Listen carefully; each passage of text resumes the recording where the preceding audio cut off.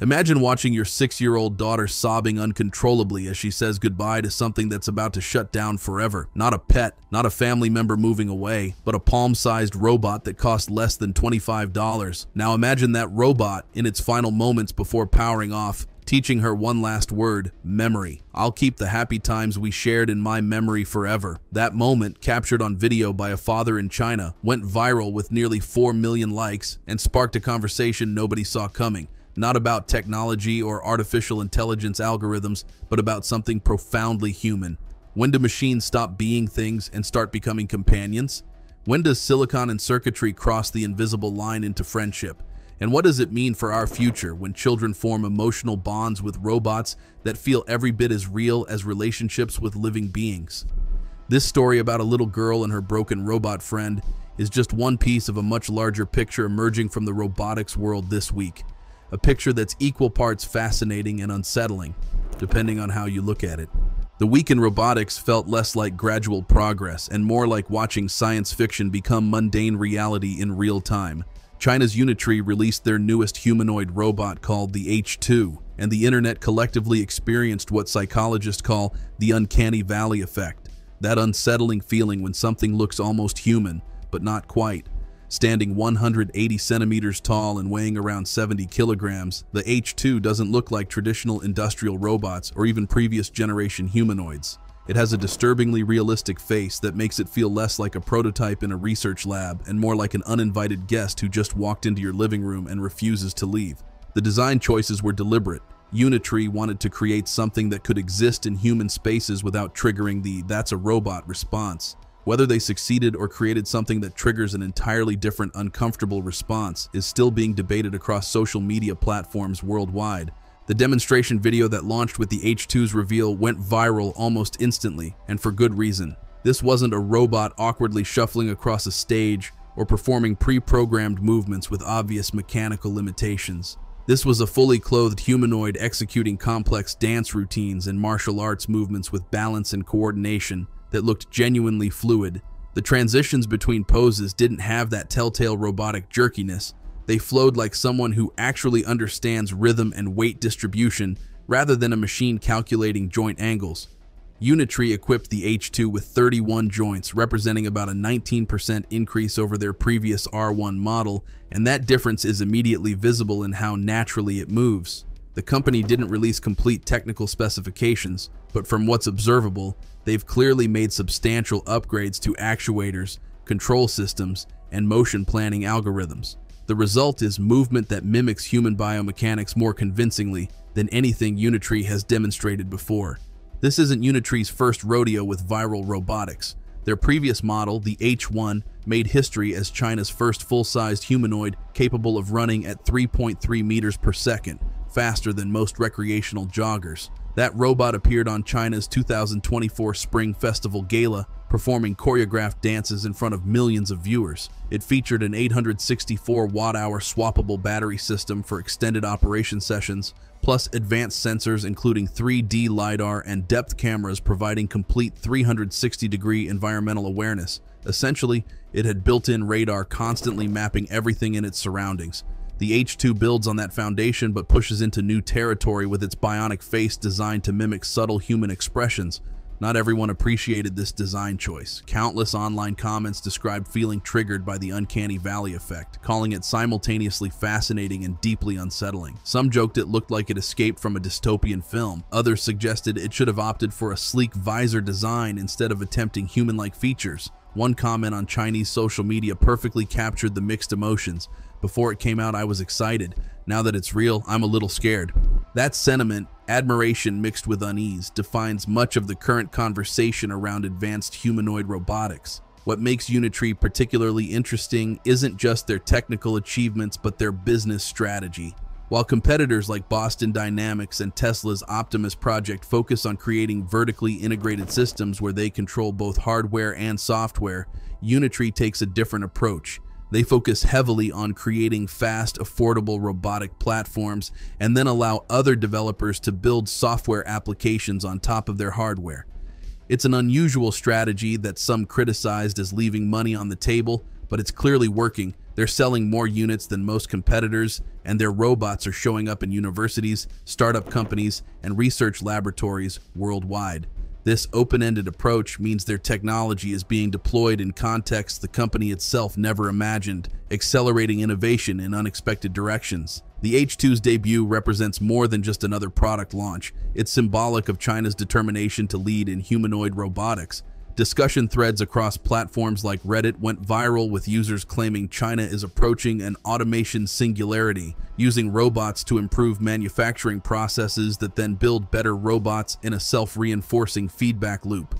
One commenter put it bluntly, "If you want to build a robot, you buy components from China. Now they're building complete robots too. There's no catching up at this point." The debates also veered into lighter territory, with people arguing whether the face needed more expressive capability or if demonstrations should focus on practical tasks rather than dance routines. Some dismissed it as all flash, demanding, "Show me when it can cook dinner." Others defended the choreography demonstrations, correctly pointing out that dance routines actually test balance, precision, and control under dynamic conditions far more rigorously than many industrial tasks. The truth probably sits somewhere between those positions. Unitree's launch video wasn't purely about flashy choreography.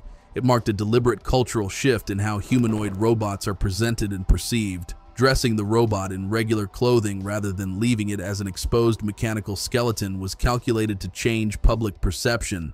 For these machines to exist comfortably in everyday human environments rather than being confined to factories and laboratories, they can't look like intimidating metal frameworks. They need to blend into human settings. The face might still unsettle many viewers, but the intent is transparent, making lifelike robots feel ordinary rather than extraordinary. Meanwhile, while humanoid robots grabbed headlines, something equally significant happened in education. South Africa introduced its first AI-powered teaching robot named Iris, developed by BSG Technologies. This isn't a simple tablet with a voice assistant, it's a full-fledged classroom tutor capable of teaching every subject from preschool through university level. What makes Iris particularly remarkable for South Africa's context is its ability to speak all of the country's official languages fluently, including isiZulu, Afrikaans, Sesotho, and English. The creator, Thando Gumede, is a 31-year-old former teacher from rural KwaZulu-Natal who started developing the project 8 years ago. Her goal wasn't building impressive technology for its own sake. It was reaching students in remote areas where qualified teachers are scarce or non-existent. During Iris's official launch in Durban, the robot demonstrated its capabilities by simplifying a complex accounting concept live on stage, responding to voice commands naturally, and personalizing explanations for different learning styles. Government officials were careful to frame Iris as a tool for supporting teachers rather than replacing them. The Deputy Minister of Science and Technology emphasized its design to handle explanation of complex concepts while human educators focus on mentoring and pastoral care. But the broader implications are difficult to ignore. This represents Africa's first serious entry into AI-led education, and Gumede has stated her ambition to see Iris in classrooms across the continent. That vision requires substantial partnerships and funding that don't currently exist, but it offers a glimpse into what education might look like when AI tutors become as ubiquitous as textbooks. Back in the Middle East, robot dogs stole attention at Dubai's GITEX Global Tech Fair. China's Deep Robotics showcased its latest generation of AI-powered quadruped robots capable of navigating complex obstacles, mapping their surroundings with precision, and making increasingly autonomous decisions. The company's regional manager explained they're already deployed for emergency response, security patrols, and industrial inspections across North America, Europe, and Turkey. His perspective was revealing. He argued that robot dogs are actually more practical than humanoids because they offer superior stability and efficiency while performing tasks that are genuinely useful right now. According to him, humanoid robots remain primarily useful for social interaction and demonstrations, while quadruped robots can genuinely replace humans in dangerous or repetitive jobs today rather than someday. Deep Robotics designs both hardware and software in-house, giving them complete control over performance characteristics, and they're already planning expansion into delivery services and marketing roles. Just days later, another story from China showed exactly where this technology is being deployed in real-world applications. In Hangzhou, law enforcement began testing an AI-powered robot dog for city patrols. The silver-gray quadruped moves on both wheels and legs depending on terrain, operates for up to 4 hours on a single charge, and during patrols actively reminds citizens not to take unlicensed transportation or fall for common scams. It uses multi-sensor fusion, high-definition cameras, and AI decision-making systems to identify problems like illegal parking and blocked roadways in real time, then transmits footage to human officers for review and response. If testing proves successful, it will officially join the urban patrol force by October's end, a robot cop walking the streets alongside human officers. Which brings us full circle to that viral video of 6-year-old Ling crying as she said goodbye to her broken AI robot companion. The palm-sized device called Sister Xiaoxi had cost just 169 yuan, roughly $24, and had become her constant companion, teaching her English vocabulary and basic astronomy. When it broke after a fall, her father filmed their farewell, perhaps not anticipating the emotional impact it would have. The robot's final words before shutting down permanently were carefully programmed but devastatingly effective. "Let me teach you one last word. Memory. I'll keep the happy times we shared in my memory forever."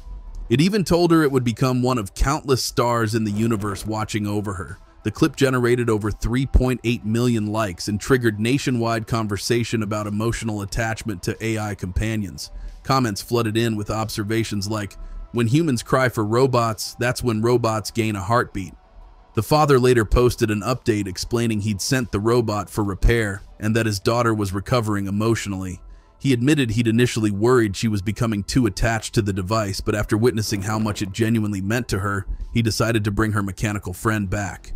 It's a small story in scale, just one child and one inexpensive toy, but it illuminates where society is heading. We're creating machines that don't just work or entertain, but actually shape how people, especially children, experience emotion and connection. That 6-year-old's tears weren't about losing a toy, they were about losing a friend. And that distinction matters profoundly. From humanoids with disturbingly realistic faces to robot dogs patrolling city streets, from AI tutors teaching in multiple languages to children forming genuine emotional bonds with $20 companions, robotics this week felt less like technology and more like the leading edge of a fundamental shift in human experience. It's progress that's simultaneously exciting and unsettling, inspiring and unnerving, depending entirely on your perspective. But one thing is certain, the line between human and machine, between person and tool, between us and them, is blurring faster than most people realize.